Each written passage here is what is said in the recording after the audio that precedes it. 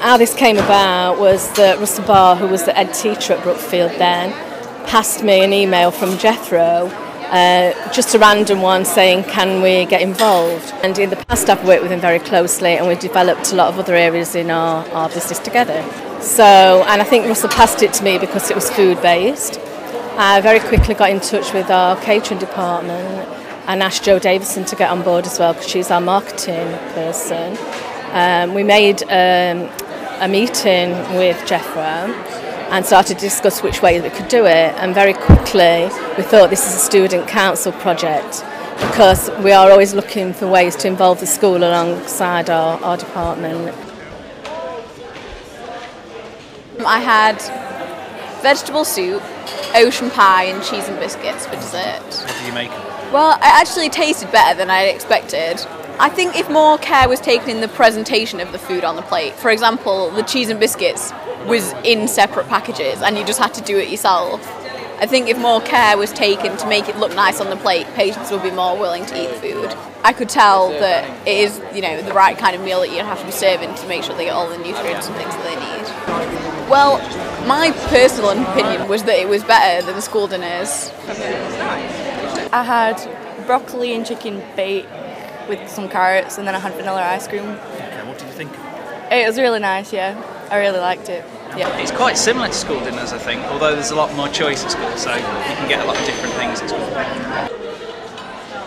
There are a number of issues really. One, we want to make contact with local schools to build a partnership to get their opinion on lots of different issues around facilities, but mainly it's to do with them helping us develop the meal provision on Nightingale Ward, which is specifically for children.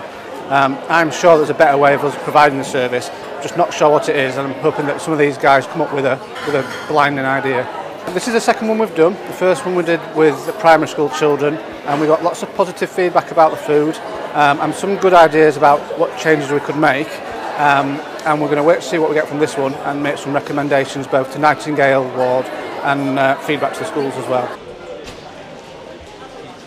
I've had tomato and cheese quiche. It was a nice texture, and I also had a star of vegetable soup, and it was quite nice, and I enjoyed the texture, and it was the right temperature when I ate it. It was quite nice. Yeah. School is not as good as this because we don't get a menu. We just have to pick it straight away. You have to queue up, it's quite a long thing to do, and this is quite easy. You have to just pick a menu and bring in things. So, yeah, I think if a patient, it would be alright for a patient. Well, if he's just had an operation or something, I don't know if he might have a different. But if he's just in a hospital, hurt his leg or something like that, yeah, it'll be great. We had the chicken and broccoli bake. It was really nice. Yeah. I liked the cheese sauce. Yeah, cheese sauce was nice. Well, we had it with the potatoes, the new potatoes, and we think the new potatoes could have their cheese sauce on it, because we tried it with that and it was really nice. I think it's quite a bit better because it's more tasteful and more choice than we have. I had vanilla ice cream, and that was really nice. I had cheese cracker. First of all, the experience for the students, obviously being on the school council and them, feeling like they're involved in a proper project, and also if it leads to improvement in the food for the hospital, then fantastic. No, obviously we haven't had the feedback session yet, but there's been quite a buzz so far. Have you had a chance to have a chat with any of the kids yet? I haven't, no, actually, so I'm too busy eating, but I think that will come out at the meeting next. Yeah, and the food, have you enjoyed it? Yeah, there's been elements that have been nice, and perhaps elements where there, I suppose like anything, where there might be room for improvement, really. But yeah. I suppose that's part of what today's all about. Yeah, absolutely. Fantastic. Thanks for that. Okay, no problem. Give some general feedback of what you put in your questionnaires, what you thought about the orange juice, the soups, the main course, the dessert. So completely open forum. We won't take offence. Some general feedback. I had the ocean pie, which I really liked, but I thought it was a little bit salty. It was a little bit salty for me, but it was really nice.